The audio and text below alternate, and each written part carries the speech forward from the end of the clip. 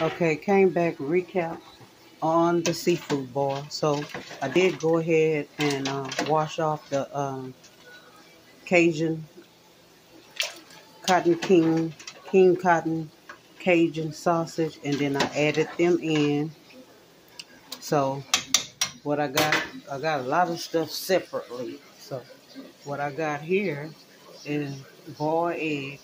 I did boil 5 because I usually really don't eat too many eggs, but I know W might use a few eggs with the vegetables because that's why I'm doing the vegetables separate, because he doing a no meat fast, which I didn't think that seafood was no meat, and I could have did the sausage separately, but he just said no meat fast. So this is basically what he's gonna be eating: the vegetables, and over here the broccoli, and it's steaming very well right there. And I just wanted to show you this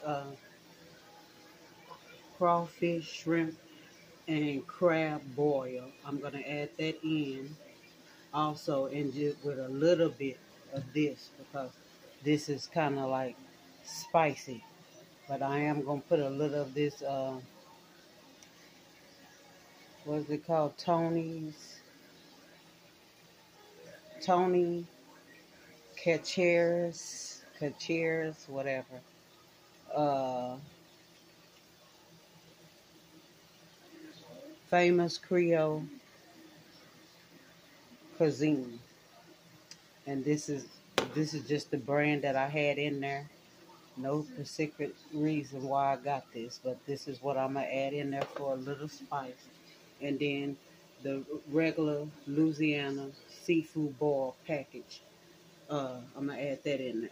So you see, it's for crawfish, shrimp, and crab. So as always, the Lord is my shepherd; I shall not want. Thank you guys. Let me let you see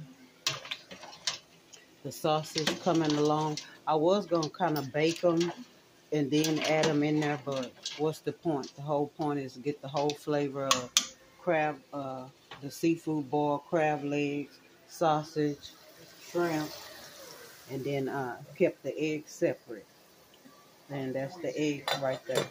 Thank you. Love you guys. Bye bye.